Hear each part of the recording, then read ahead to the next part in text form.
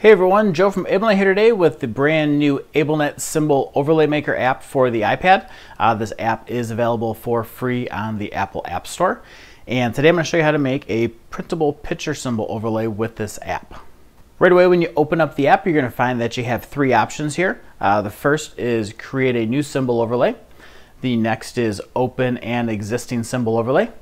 And lastly, you're going to have the ability to copy an existing symbol overlay to create a new one. So let's go ahead and start by creating our new overlay. You're going to see we have all of the AbleNet devices and their appropriate templates to create picture symbol overlays. And so I'm just going to select the big red, and we'll just give it a name here. Call it Big Red. And then select Start to get going. So from here, it's pretty straightforward. You're going to click where the picture will go, and you have three options. The first is you can pick from a symbol library, which we're going to do here in a second. You can take a photo with the iPad camera, or you can use an image that's been saved to the gallery. So we'll just go ahead and do the symbol library. Now we do have over 7,000 symbols in here that you have access to. So I'm going to type in the word yes to see what comes up, and you can see we've got some different options here for the word yes. I'm going to do the green smiley face, and I have the ability to put some text in here, so I'm just going to type in yes.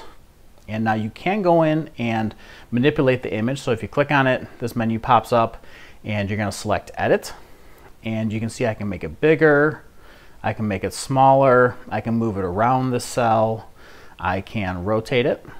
So I think that looks nice, and I'm going to hit save, and you can see we've got our yes here. I'm just going to do one over here for no, and type this in here, no, and see what comes up. So we've got quite a few options here. This is a fuzzy logic search, so you are going to get some stuff that might not make sense. We'll work on improving that over time here. So I see the red frowny face. I'm going to select that and put no in there for my text. I want to make this a little bit smaller as well so it matches the other one, and move it up to the top, and I'm going to save it. I'm going to close that. So from here you have some options. You can delete your overlay. You can clone it to make another one and leverage these symbols. Actually, this is the clone here. And you can rename it. So the name up here that we have is Big Red. You can go in and preview it like this to see how it's going to look when you print it.